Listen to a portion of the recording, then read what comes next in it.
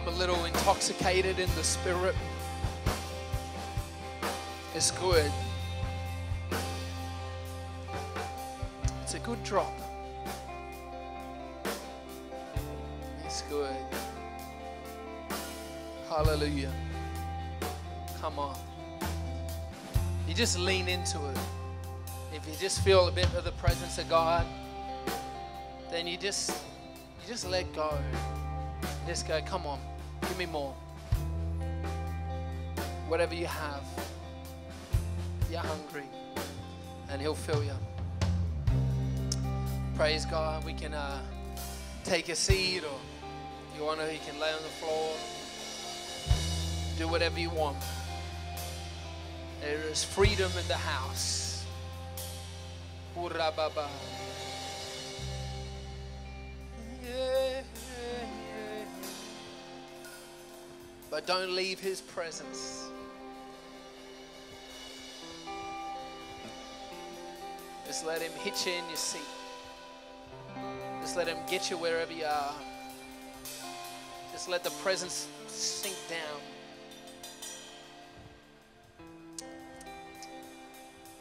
Oh, Rabasi Paramande. It's good things happening. Hallelujah. Pastor Joe, why don't you come tell us what's happening? Amen. How many just love His presence? Why don't you just lift your hands to Him right now? Thank you, Father, for your glory, for your power. Right now, in Jesus' name. We just bask, we just bake in your glory. Thank you, Father. We just soak it in. Thank you, Jesus. Just let Him wash over you right now. Father, we just fall more in love with you. Let us be carriers of your glory and your presence. So come on, it's just beginning to increase right now. Just reach out to Him, Lord, and thank you, Father. We just want more. We just want more. We just want more. Come, Holy Spirit. Jesus. Jesus, Jesus, Jesus, Jesus, Jesus. Let's just take a big, deep breath. Thank you, Father. Thank you, Father.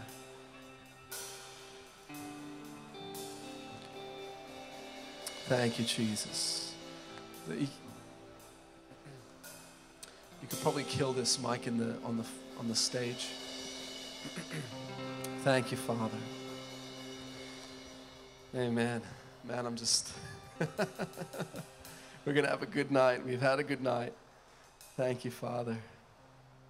Pastor Catherine is having some well-earned holidays with the family, and we just bless her. Why don't you just point your hand towards the camera at the back. Just begin to pray for her. Lord, we thank you, Father, for Pastor Catherine, Tom, and the whole entire family. Lord, we just bless them. Lord, we speak favor in Jesus' mighty name. Lord God, we thank you, Father, for what you're doing, and we just thank you for a refreshing holiday in Jesus' mighty name. Amen. Amen. Well, we've got some incredible friends with us all the way back from WEPA. And Sean and Rochelle, why don't you give them a big hand? If you guys want to come up and just give us a brief something, brief greeting, download. Tell us what's been happening. Yeah, give them a big hand.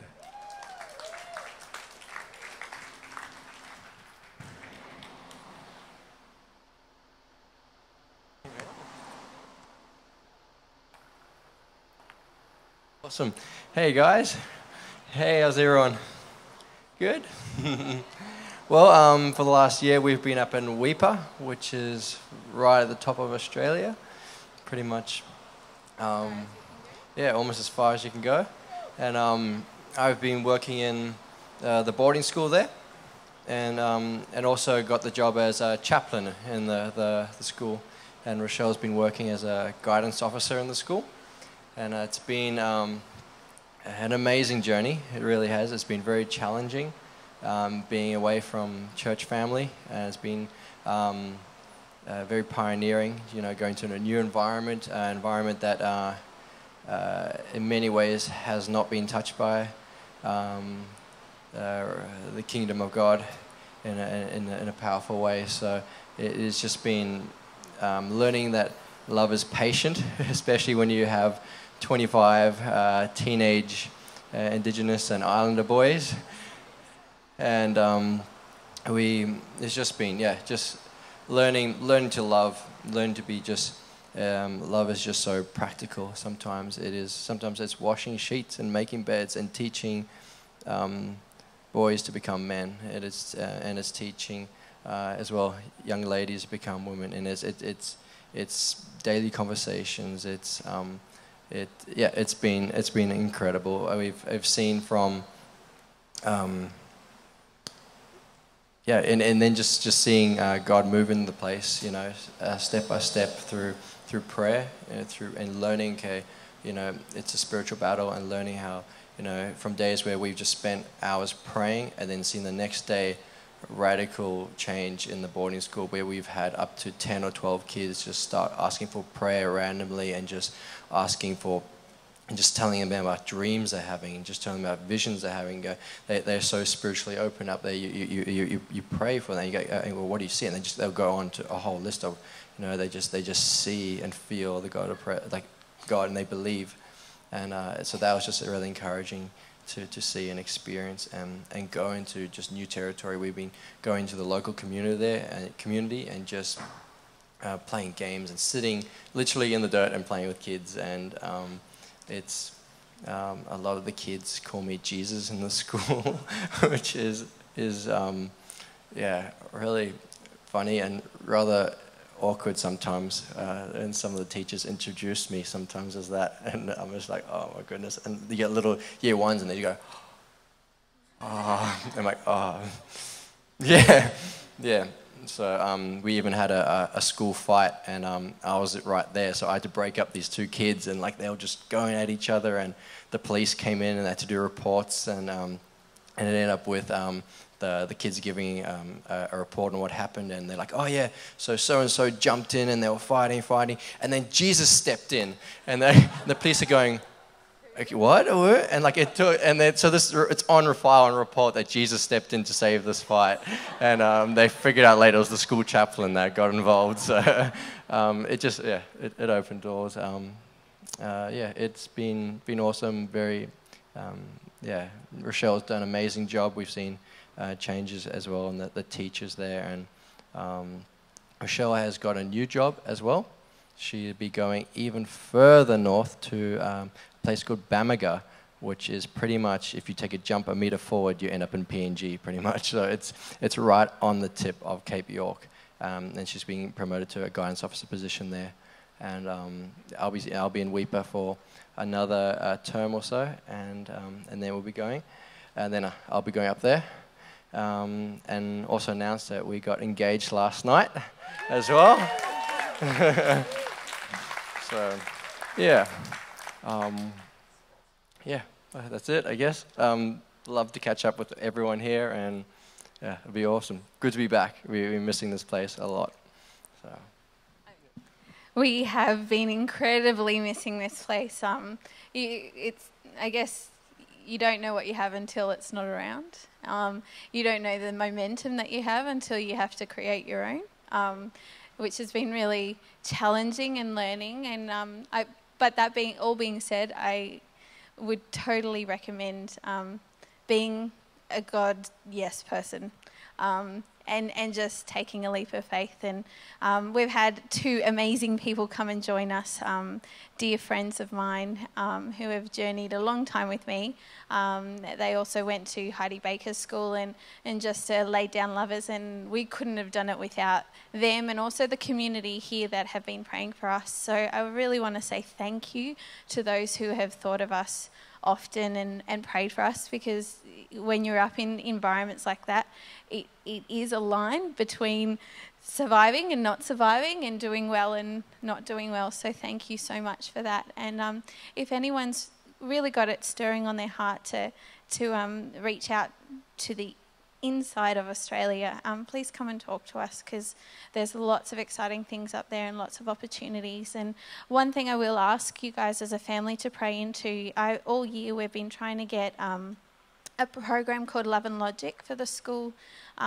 It's basically God's grid on how to love kids and parent them and teach them and all that kind of thing. You may have been exposed to it through Danny Silk, his program that he does, Loving Our Kids on Purpose. The school's just taken a seed. It literally 2 days before we left, and they're really keen to start doing that. And this is God's grid for loving kids.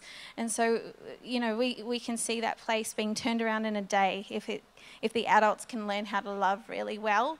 And so I'd really ask you guys to help us protect that seed with prayer, and also protect our beautiful friends Tale and Dave and Sean as they go back to Weipa, and as I head up the dirt track, which is the next suburb over, which is 6 hours dirt track up the peninsula even further. So your prayers mean the world to us, so thank you, and we continue to thank you. And if anyone wants to join the fun, come and have a chat to us. So we love you, and miss you guys so much. So good to see you. Amen. It's so good to have you guys back. Just to let you know a couple things, Sunday's going to be amazing. Pastor Chris Turner is going to be preaching on Sunday. It's going to be great. And we got Outbreak Camp that's coming up in January, and we finally officially uploaded it today, the Outbreak Camp video. Would you like to see it? It's about 2.5 minutes. And go ahead and roll that.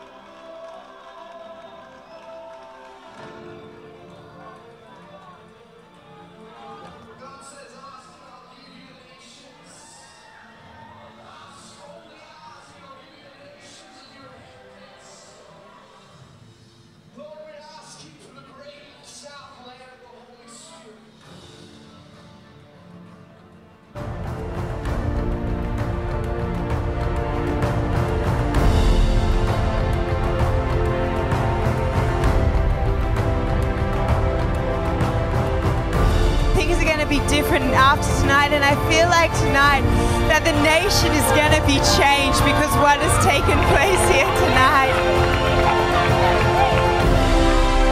In that moment, something happened in my heart. It was like God took out my heart and put his in there. I was on my knees and I was just going, Jesus, Jesus. And I wanted him more than anything.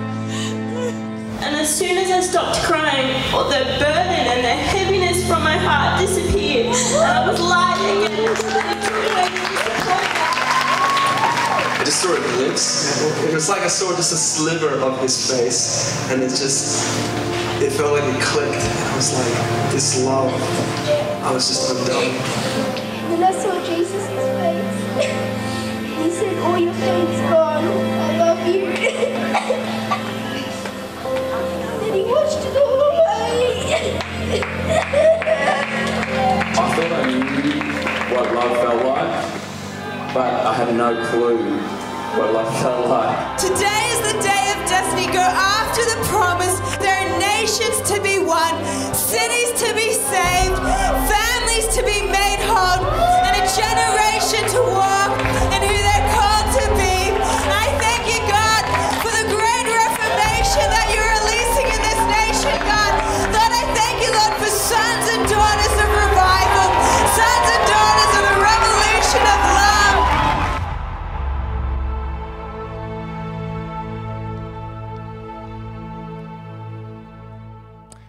Amen. Does that excite you or what? That looks like nation-changing stuff right there. You can go ahead and hit those lights.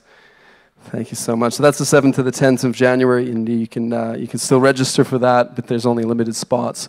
And then after that, we have our Normal Christian Life Conference with Todd White, which is the 19th to the 21st of January, which is just going to be totally outrageous. Monday, Tuesday, Wednesday, 3 full days of life-changing stuff. It's going to be amazing. We're going to take up our tithes and offering. Actually, first, before we do that, we want to welcome everybody that's new here. Could we just grab the other house lights as well? Thank you. Anybody that's here for the first time, could you just put your hand up so that we can give you a big warm welcome? Over here, this row, give them a big hand. Anybody else? A brother over here in this row, a sister on the front there. Come on, I think you can do better than that. Amen. If you've received a form, there should be a free coffee that should entitle you to one of those on Sunday. Also, a prophetic booth fast pass that you can come at 3:20 and to the house of prayer there, and people will prophesy over you and be blessed. Amen. We're going to go ahead and take up our tithes and offerings. How many need a breakthrough in finances? If you need a breakthrough, why don't you stand to your feet? Father, we just thank you for just complete breakthrough in finances in the name of Jesus in every single person, Lord God, that needs a breakthrough. I thank you, Father, that you have called us not to be the tail, but you've called us to be the head in Jesus' mighty name. Lord God, I thank you, Father, that you're opening the windows of heaven and that you're pouring out your blessing in Jesus' mighty name. Have we got that prayer? If you just stand with us, we're going to pray this prayer. Pastor Chris, would you pray this prayer with us? Hallelujah. All right, let's just pray it together. Thank you, Holy Spirit. As we receive today's offering, we are believing the Lord for jobs and better jobs, raises and bonuses, benefits, sales and commissions, favorable settlements, estates and inheritances, interests and income, rebates and returns, checks in the mail, gifts and surprises, finding money, debts paid off, expenses decrease, blessings and increase. Thank you for meeting all of my financial need so that I have more than enough to give into the kingdom of God and promote the gospel of Jesus Christ. And everybody said, amen. Hallelujah. Amen. You can make your way to the front. I think this is what we're doing now. We got the buckets up there. Yes, also we have the direct deposit details up on the screen there if you would like to pay that way. That would be awesome. We just got back from Sydney, Nathaniel and I. We had our very first Normal Christian Life conference down there. And if you get to hang out with Nathaniel any period of time, you're guaranteed to see multiple miracles, multiple signs and wonders and miracles. And we were just out on Wednesday, and I think we were going to pick some stuff up from the church, and we were doing a little bit of filming here at the church.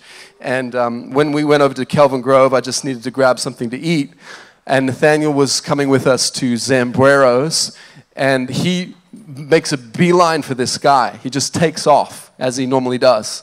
And as he takes off, I didn't know where he went. I tried to look for him all over the place. I drove around the block, and then he comes back about 20, 30 minutes later. I said, Nathaniel, where have you been? He says, God's taken him into this new stage where he's not only just sharing to people that he's meeting, but God is beginning to highlight to him certain specific individuals who there's a real tug on his heart, and he'll make a beeline after them. And so when we were when we were about to board our plane on Thursday, just at the Brisbane airport, and Nathaniel's sharing to a whole bunch of different people. I think that I got to pray for a guy, problem with his leg, and he got healed, and then Nathaniel's giving a prophetic word to somebody else, and Pharmas is out there, and he's praying for different people. And this is going on for a whole hour while we're waiting for a plane. And a guy comes out. I hadn't seen him before. A guy comes out from the back, and he comes towards Nathaniel, and he goes, I've been watching you for an hour. And this is the same guy that he met on Wednesday. You think about it. There's 2 million people in the city of Brisbane. Down in Kelvin Grove, God puts on his heart to go after this guy. This is the same guy that had been watching Nathaniel. And he's just watching basically the Normal Christian Life. And he goes, Nathaniel, I looked you up since you gave me that word on Wednesday. I was so impacted by it. I Googled your name. I've investigated the school. I'm going to be doing the school. This guy's not even a Christian. He's saying, I'm going to do the supernatural school. He's totally like rocked by it. And he's just watching the Normal Christian Life. He's like, I have to have this. He hasn't even given his heart to the Lord. This is what the Normal Christian Life looks like. And we got down to Sydney, and it was amazing to see people even within about 2 days completely activated to go out in the streets, and people that had been nervous. How many saw Jill's episode? Enjoyed Jill's episode. She says, I didn't believe that I was called to it. I didn't believe that it was my ministry. But then I got out there in the streets, and he goes, everybody's called to this. This is amazing. It's not because we have to do it. We get to do that. We get to manifest Christ. And fear is never meant to be an excuse. We get to live free with perfect love that casts out all fear. And when we were down there, we got to, one lady actually watched Jill's episode and came and drove all the way across town. She'd never given her heart to the Lord, came and sat through the whole Normal Christian Life conference thing and gave her heart to the Lord in tears, and it was just beautiful. It was amazing what God was doing. So you can give the Lord a big hand.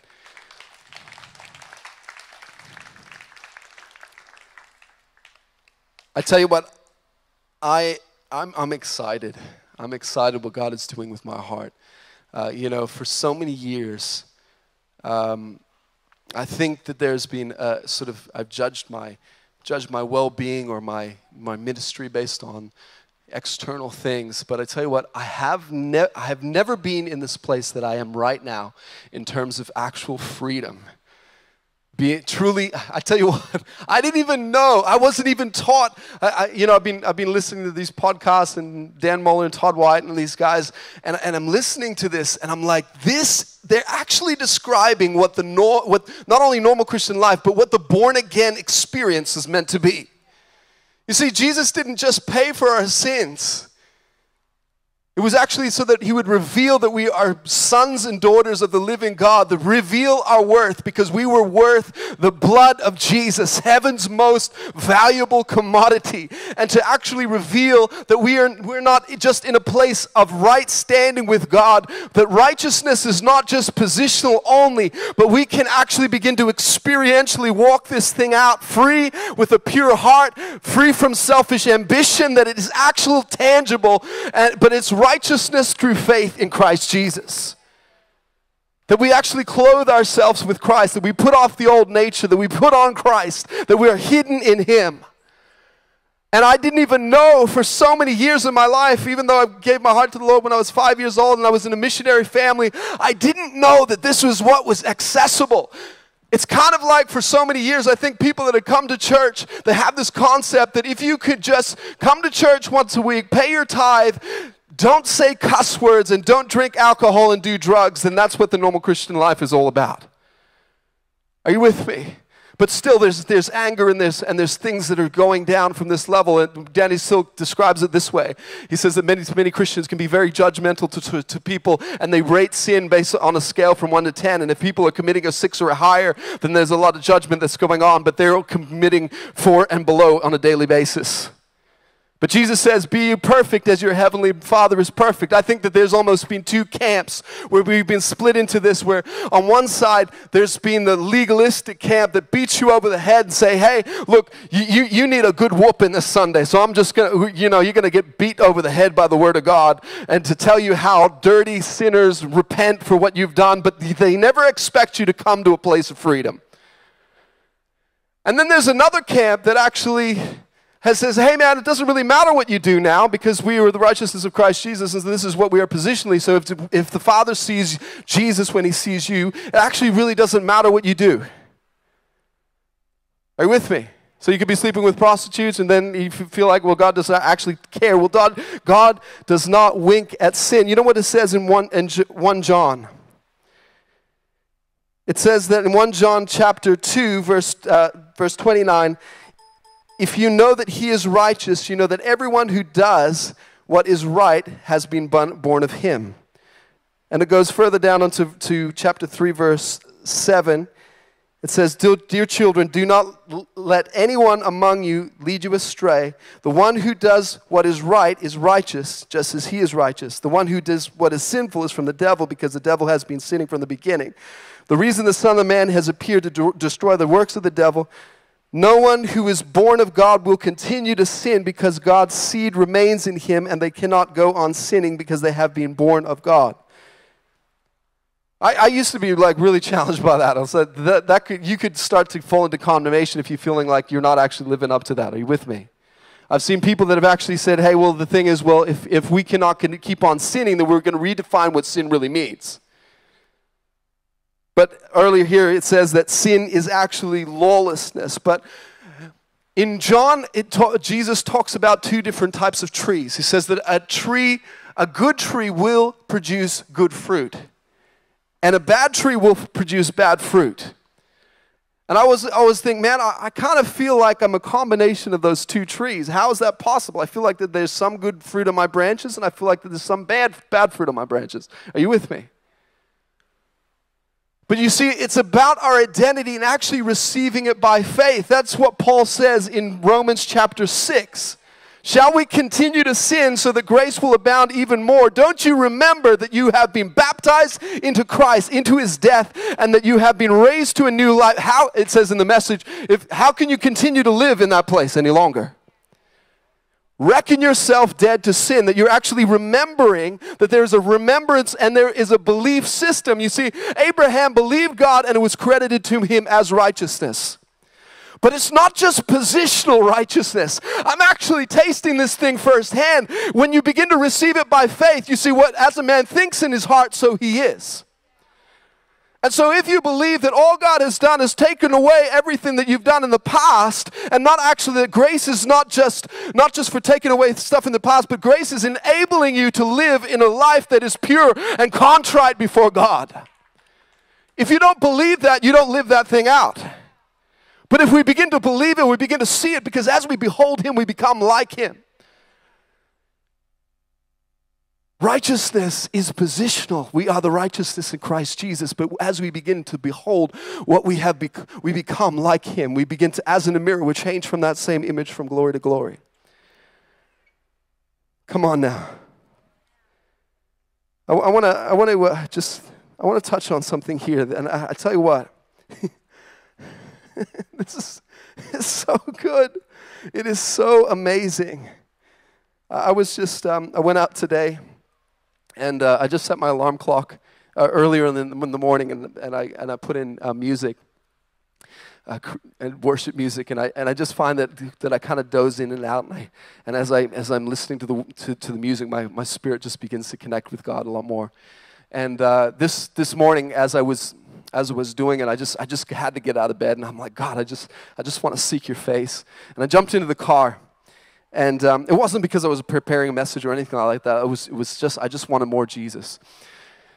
And as I go down the road, I actually make this little recording, and I go through the scriptures on identity, and I begin to speak it over me, and I make this recording with a little bit of music over it, and I'm starting to sleep with this identity. So I'm the righteousness in Christ Jesus. It's no longer I who lives, but Christ who lives in me. I thank you, Father, that I get to dwell, that I get to manifest Christ, that I've clothed myself in Christ. And all of these different verses on identity, I can feel my spirit just beginning to change, and I tell you what, it's starting to manifest. I've never felt so free in my life. I didn't even know that this realm was possible. I certainly haven't achieved that place of perfection, because we strive to that place where we will actually be complete, we will be made whole, we will come into fullness. That was what Paul talks about in Ephesians chapter 3, verse 17. He said, and then you will be made complete with the power, with all the power that comes in Christ Jesus. In Colossians chapter 2, verse 6, I love this verse. It says that it pleased God to, let's read it. Colossians chapter 2.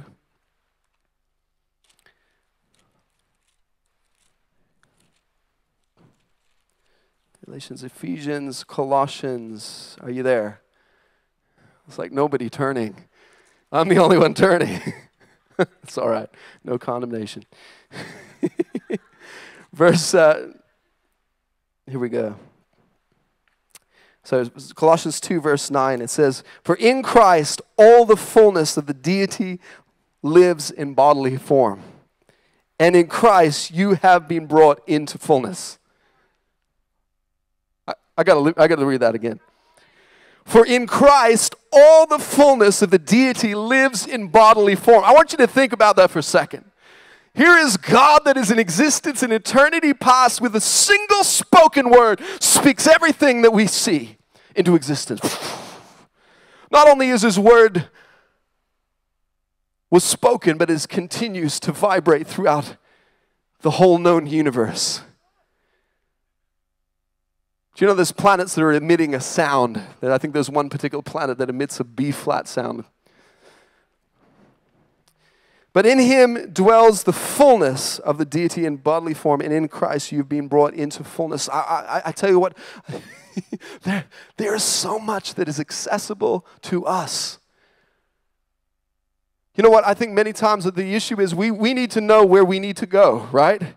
Unfortunately, many Christians think if you think that this is your lot in life, if we can just kind of survive and just not do the big sins and just sort of keep the little sins under attack, and then one day we're going to go to glory and then everything's going to be good. If you think that that's the place that we're going to live, that's the way that we're going to live.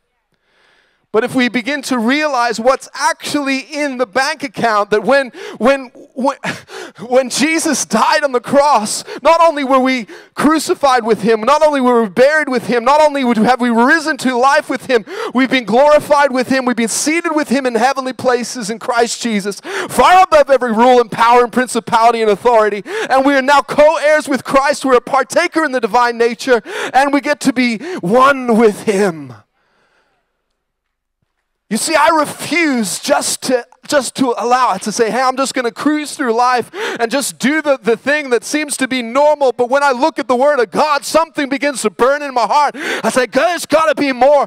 And when you begin to see it, you begin to realize that's what you were created to be, and you begin to walk this thing out. I don't know what the fullness looks like, but oh boy, does it taste, it looks good. The fullness of God. Jesus. I want to touch on a particular area that is just, I'm feeling freedom in my heart. You know what I used to think? I talked to my youth pastor once, and I was the music director, and I'm like, hey man, I just really feel like God's called me to preach. And he says, nah, you're the worship guy. And it devastated me. I felt like, if I could just grab a microphone, if somebody could give me a microphone, then I could walk into my destiny. I'm like, but thinking about it a few years later, what am I going to lead people into? If I could get a microphone, are you with me? I didn't feel like I was living any different than anybody else. I didn't feel like that, maybe, if I get a microphone, okay, I'm going to be preaching on 2 Sundays from now, then I can get into the Word and find some kind of nuggets in there and give it to somebody that hasn't been digested. It actually doesn't produce transformation in my life. But people can go, oh, wow, that's really good knowledge. You're with me? It happens. But I tell you what, it's more important how we're living, not on the platform, to actually demonstrate the kingdom everywhere we go, because people are looking for people that are real. They're not looking for another person that has a well-articulated sermon or that can present themselves on the stage well. That's just stardom, Christianity. That's just the same as the world. It's just another Australian Idol. I mean, there's a million people that tried out for Australian Idol, and everybody wants to be liked. Everybody wants the limelight. That's not what this Christian walk is all about. It's actually about demonstrating the kingdom everywhere we go. So what I want to give to you is something that's actually creating transformation in my life. It's not just something that I've gone. I love what Bill Johnson and Chris Vallotton talk about. They say they don't study to preach. They study to learn. They say that what feeds me feeds them.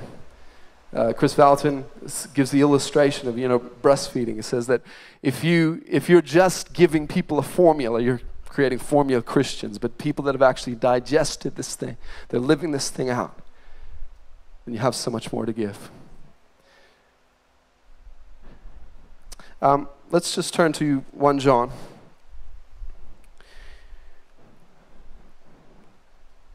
Man, I've just been camping in 1 John. It's just amazing.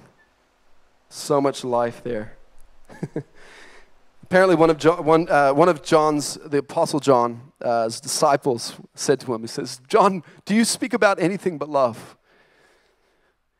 And John's response was, is there anything else to talk about?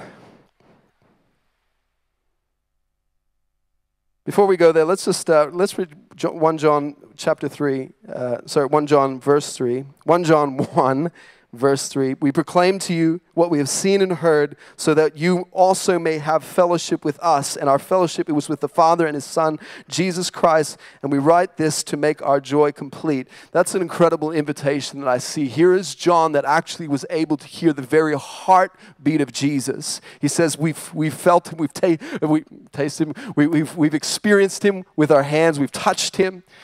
And we testify, talk about somebody that is qualified to speak about Jesus.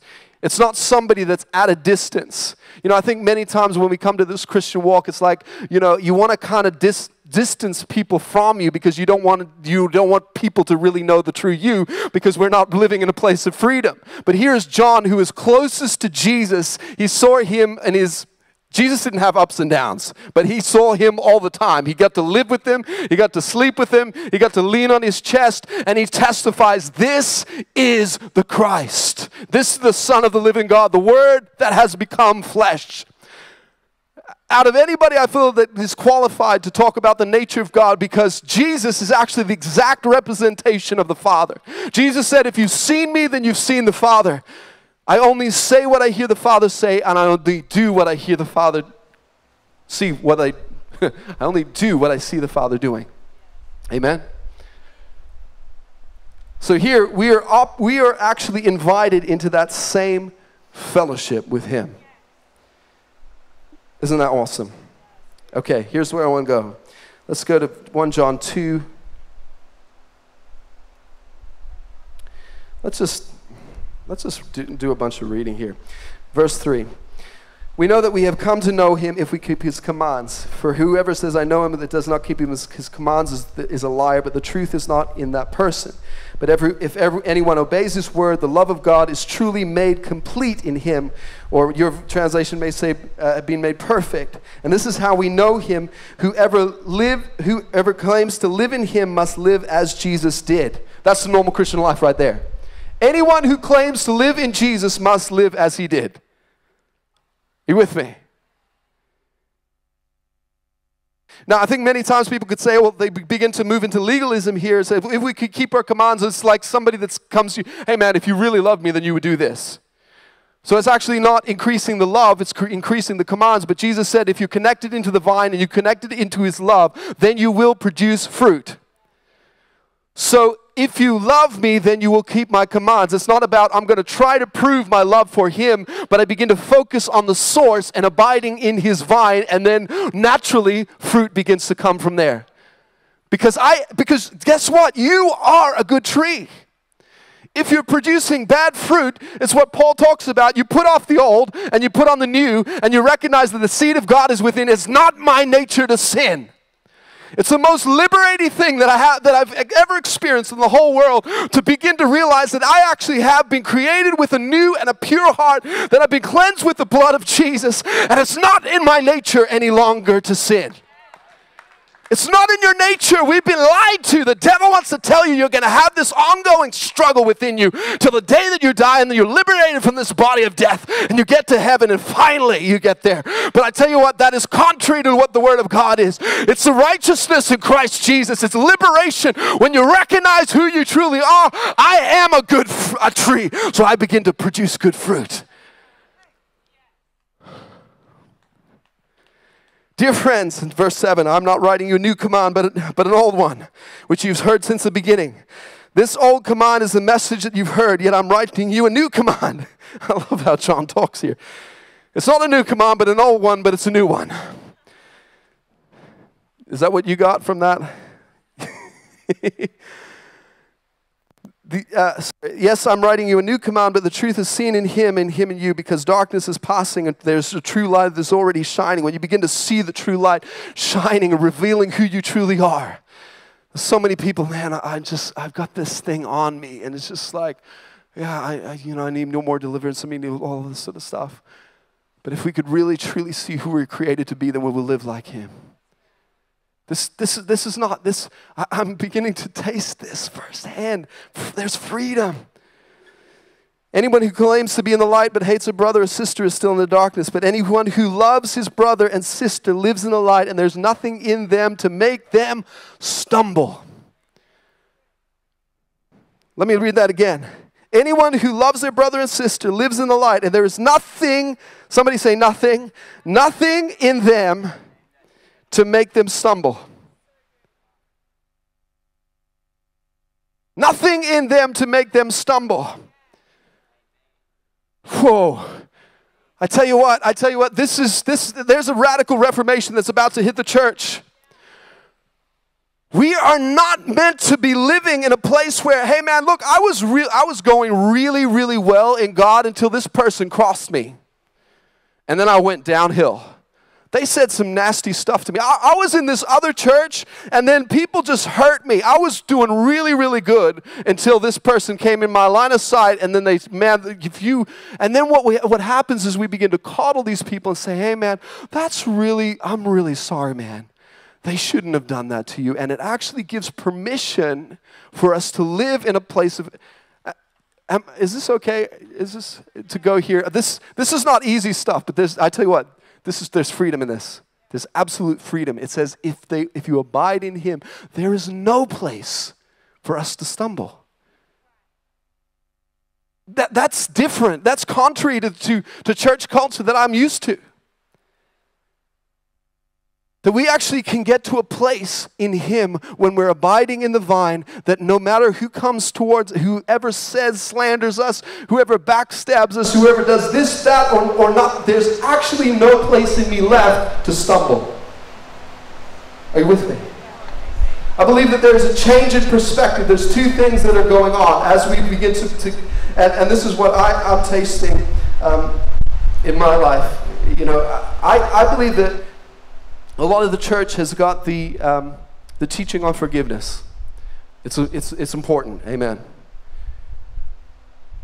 And people are feeling that they're walking in a place of this is how I was. Like if I could just say, look, God, look, there's people in my life that have done stuff to me, but I've forgiven them and I've let that go. There may be people that are like that even right now. I'll tell you what. There's so much more freedom in forgiveness. You know, unforgiveness is like drinking poison and expecting the other person to die. There's no freedom in it. There may be a slight bit of satisfaction if we're looking for a place of revenge or to take somebody down or to cut them down. But I think that a lot of people within the church, they've settled that thing in their heart. But I tell you what, I hadn't settled in my heart is I believe that Jesus is not just calling us to forgiveness. Because you remember when the disciples came to Jesus, he said, how many times must I forgive my brother and sister? 7 times a day? And Jesus says what? 70 times 7 in a day. You see, we're not just supposed to be living in a place of forgiveness from past things, people that have done past things. Imagine when we begin to live as Jesus did, and we begin to live in a state of perpetual forgiveness. I don't know if you're catching this. What does a state of perpetual forgiveness looks like? It means that I have forgiven you even before you've done something towards me. There's so much freedom in that. I've forgiven you even if before you've, because, you know, see the disciples, how many times must we forgive? Because I think that this is human nature. It's like, okay, if you've crossed me once, I'm going to take a little bit of time and I'm going to distance myself from you so that there's two things that are going on. Sometimes it can be a little bit of revenge. You hurt me, and so you're going to be at a distance. You stay at a distance so you can feel the pain. The other thing is we distance ourselves from people to protect our heart. Can I just say this as well? I was one of the, I was a passive aggressive. My brother Grant blew up. He, you know, if you pushed him the wrong way, he would just say what he said, and he'd go aggro. But I wouldn't say anything. But I would internalize it, and there was I would actually begin to build up a lot of bitterness. And what I begin to learn along the way is if you begin to confront issues, then you can get it off your chest faster. And so that's better than I was living before, because bitterness just tears you apart. And so as you begin to, hey man, look what you did there, it's just, it just really hurt, it really hurt, and you can begin to say certain things. But I tell you what, this is different. This is different what John's talking about. It says that if we abide in the vine, if we abide in him, in his love, then there will be no place for us to stumble. Look at Peter, for instance. You think how many have heard it say, the closest people are the ones that hurt you the most?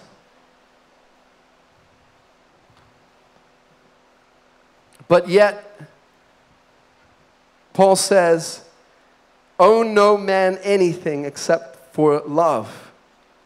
You see, many times, even that mentality in itself, can I just be totally real? I feel like God's just shining this light and just revealing all this stuff. And it's painful in a way, but it's so liberating. It's much better living in freedom than trying to live in rights. I want to tell you that right now. But you look at Jesus.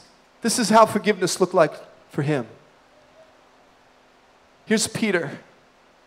Remember, Jesus said, if you deny me before before men, I will deny you before God. And Jesus warned him. He said, Peter, before this night, you're going to deny me. And Peter, so not only he was confronted people because, we have higher expectations when we say, hey, don't you do this to me, and then they do that towards them. Are you with me? Not only did he do that, but Peter says, that will never happen. I will die first. And then Peter's taken up by this thing. And remember the conversation with the woman, and you're one of them. You've got a Galilean accent and everything like that. And he says, I do not know the man. And it says that Jesus saw him. He looked at him. But you see, Jesus, I guarantee you that Jesus was not looking at him in pain for himself. He was walking in a place of forgiveness that, Peter, I have forgiven you even before you've done that to me. 70 times 7, that means that, many times we can go, hey, look, man, I'm going to forgive you this time. But if you do this the second time, what I found is that people that have the higher, what's the word? A higher realization, a higher understanding, awareness is the word I'm looking for. People that have the higher awareness of our rights and our expectations can be directly linked with the offense that we carry. Are you with me? You see, the more aware of my rights that I have, and this is where I think that even there's a whole lot of Christian psychology stuff that is accommodating the flesh. It says, make no allowance for the flesh. And so this is what I found, the people that have been taken advantage of or whatever, and they begin to create walls because there's so much pain. If they went any further, then they would probably die. It's just too painful. And so they begin to build walls around them to protect them from other people. But I tell you what, when we get united into Jesus, then we get free. We get free from ourselves. We abide in him, and there's no place for us to stumble. This is an act. I don't know if is this too much for a Friday night?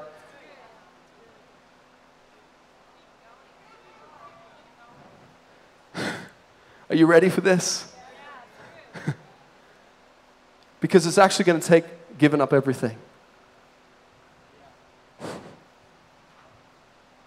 It feels good to have rights, but it feels so much better to be free. Jesus looked at him, he loved him. He forgave him even before that happened. 70 times 7. If we could live in a place of perpetual forgiveness, that I've forgiven you even before you've done whatever you've done to me, because there's no place for stumbling in me any longer. Because the greater the awareness that I have of my rights, the potential is to begin to walk out in a greater realm of offense. But we are meant to live full of love, full of hope, full of life. We walk as Jesus did. Do you know, Sydney is known for, some of the worst traffic in the world.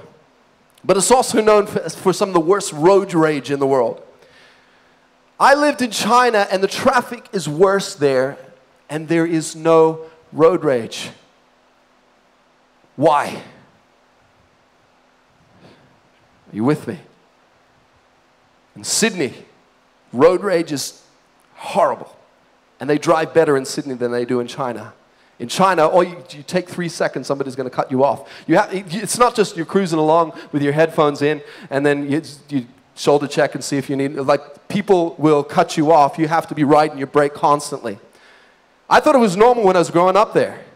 And then I came over to Australia, took my license, and went back there. What the heck? I got into the first cab, and I'm like, what is happening here? You'll have two, like a two-way street, 2 lanes going that way, 2 lanes going the other way, and then there will be a stop sign, and then it will become a one-way street.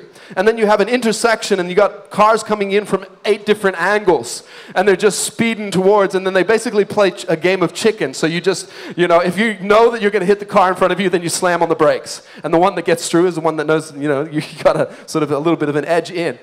But the thing is that there is no road rage in China because they are not aware of their rights that we have in Australia, is that nobody crosses me. If you get me to tap my brakes, I'm going to go off at you.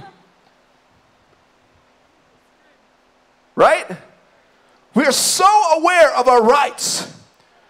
Don't you dare cross me. This is my time, this is my money, this is my car here. I'm driving along on the highway, and you came and you made me tap my brakes, and now I'm going off my head with you.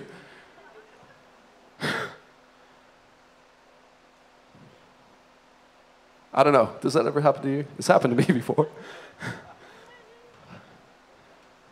But you see, when we begin to relinquish our rights, this is what my dad, he got a license in China. It's just like, he said, it's freedom.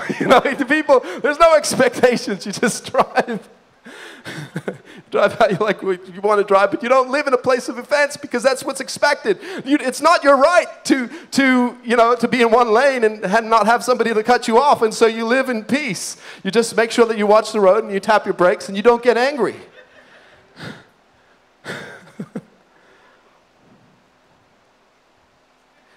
Let me give you some verses. I've really been chewing on this thing. John 15. Verse 13, it says, greater love has no man than this, to lay down his life for one's friends.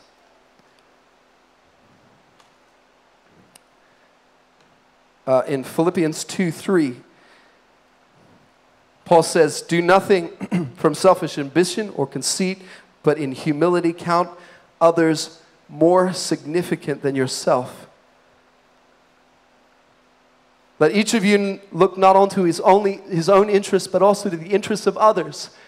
Have this in mind amongst yourselves, which is yours in Christ Jesus. Though he was in the form of God, he did not count equality with God a thing to be grasped, but emptied himself by taking the form of a servant.